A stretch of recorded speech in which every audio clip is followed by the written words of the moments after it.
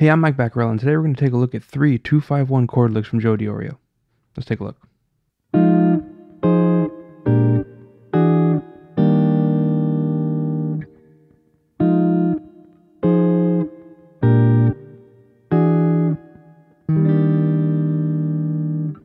All 3 of these chord licks come from Joe Diorio's book Fusion Guitar, which I highly recommend you pick up.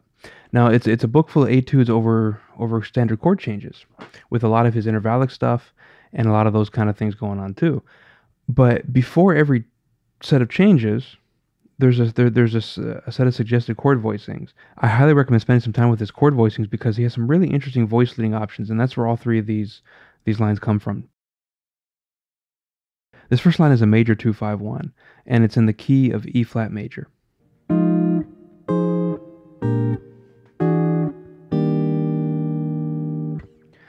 So let's take a look at what's going on there. So the first voicing is an F minor 7. And it's just a basic F minor 7. So we have F on the 8th fret here on the 5th string, A flat, which is the 3rd, on the 6th fret of the 4th string, E flat, which is the flat 7, on the 8th fret of the 3rd string, and then we have F, the root, on the 6th fret of the 2nd string. So that's the first voicing. It's a half note. Then he jumps up here, which is another F minor 7 chord. We have F, E flat, A flat, C. So those are 2 F minor 7 voicings. So he's playing a little melody on top. Then we jump down to just a regular kind of B flat 13 chord. So we have B flat on the 6th string, 6th fret, A flat on the 4th string, 6th fret. Then we have D natural, which is the 3rd, on the 7th fret of the 3rd string, G natural, which is the 13, on the 8th fret of the 2nd string, and then we have the root on the 6th fret of the 1st string. Then we jump up and we do a tritone sub. So instead of playing B flat 7, we play E flat 7, which I talked about in a couple of previous videos is the same chord, just different root, because the 3rd and 7th, the tritone of the dominant 7th chord, remains the same. So he jumps into this voicing that always gives me a little trouble, which is an E9 chord. So we have E here on the 7th fret 5th string, D on the 7th fret 3rd string, F sharp, which is the 9th, on the 2nd string 7th fret, and then we have G sharp here on the 4th fret of the 1st string. So it gives you a little bit of a stretch there. And then we land on this E flat major 7 chord, which is E flat, G, and then across the 3rd fret here, we have B flat, D, and G again. Now for some extra color, you could actually get rid of that 3rd here, that G, and replace it with an F. So just bar across all these notes on the 3rd fret and then add the E flat at the bottom. This gives you an E flat major 9 chord. So this whole line has this melody line. Just some really nice voice leading for a 2-5.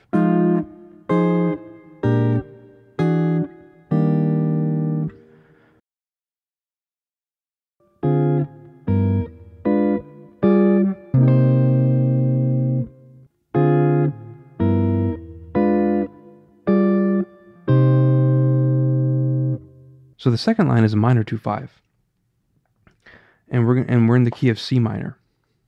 So we have D minor 7 flat 5 and G7.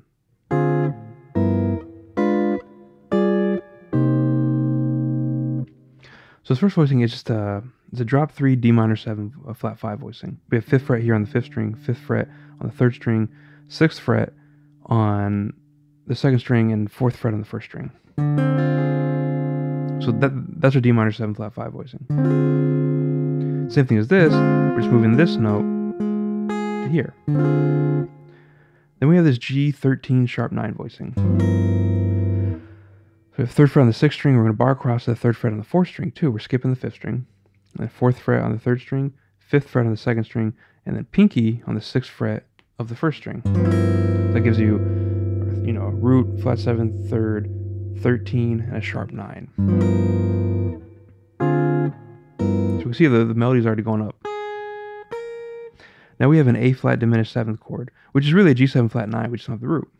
So we have 6, 7, 6, 7 on the 4th, 3rd, 2nd, 1st string.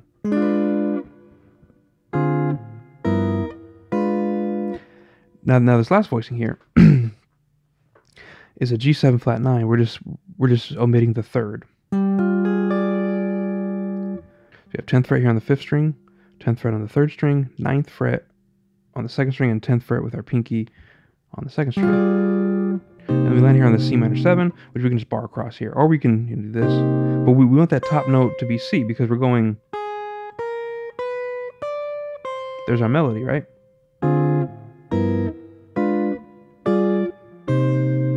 So for this, I bar across and then just use my fingers to pick it. Or you could, just bar across and just do that big bar with your 3rd finger there, like that. Now, I want to point out that you can mess around with some of these voicings to play them on different strings too, because this right here and this right here, this here on the 10th fret, the 6th string, 10th fret of 4th string, 10th fret 3rd string, and then 9th fret on the 2nd string. This more typical minor 7 flat 5 voicing. These are the same voicings, same exact notes in the same exact order. So if we don't have enough range to climb that far up, maybe we could play the whole thing in one area. And this right here, the same voicing as this, the same top part. So I have the 8th fret here on the 5th string, 9th fret on the 3rd and 4th string, and 11th fret on the 2nd string with my pinky. Then I can jump up to this voicing right there. So I got the 11th fret on this 5th string, 12th fret on the 4th string, 10th fret on the 3rd string, 12th fret on the 2nd string. And I could stay here for that same voicing there. So now this entire run stays right in this span of frets.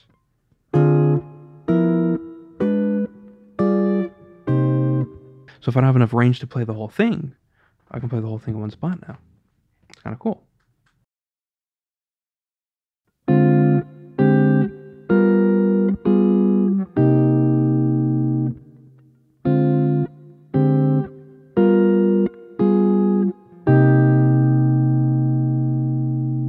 Now this last line is also over a minor 2-5, and it's in the same key, C minor.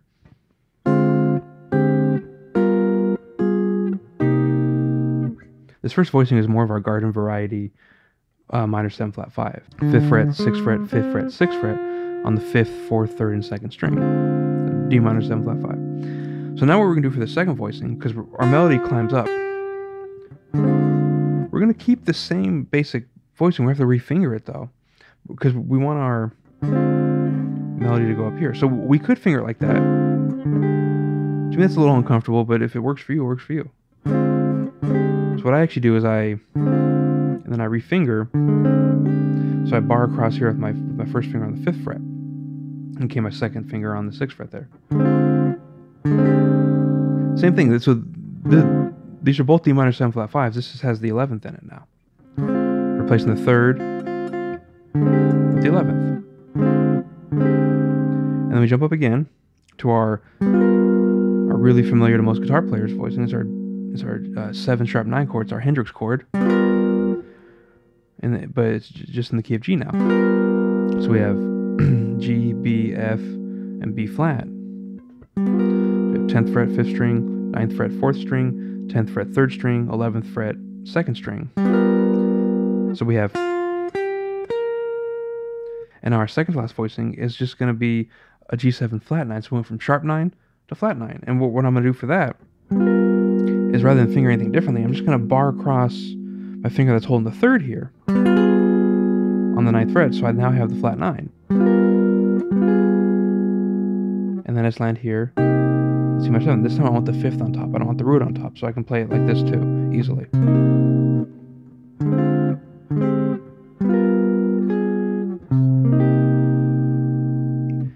And this is a really useful voicing. I use that a lot in my comping. Because you can create a cool little melodic movement there just by messing with those extensions.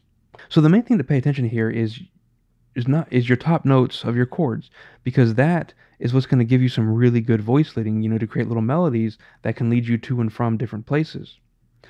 And if you listen to all good compers, whether it's on piano or guitar, where there's guys like Jim Hall, Ed Bickert, Ted Green, Herbie Hancock, McCoy Tyner, they all have some cool little melodies going on under, the soloist or the melody that aren't conflicting, but they're just creating motion, which is moving our ears to a resolution.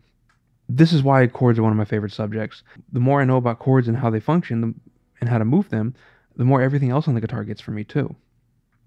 So I highly recommend taking some time, just take, any of your chord voicings and make sure you know what notes those all are, as far as not just the letter name, but how they function and what's around them.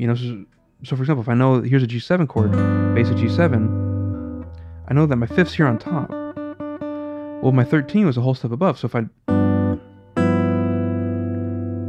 could do that. And if I know my roots here, and my flat nine's here, my sharp nine here, my regular nine's here, so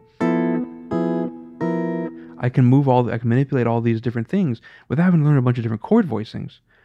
I'm just manipulating the chord voicing I already know to do what I want it to. And that's what Joe Diorio is doing here. So I hope you'll take that and run with that, and I hope you get a lot out of it, because there's a lot of cool stuff going on here. So thanks for checking out this lesson. Keep practicing.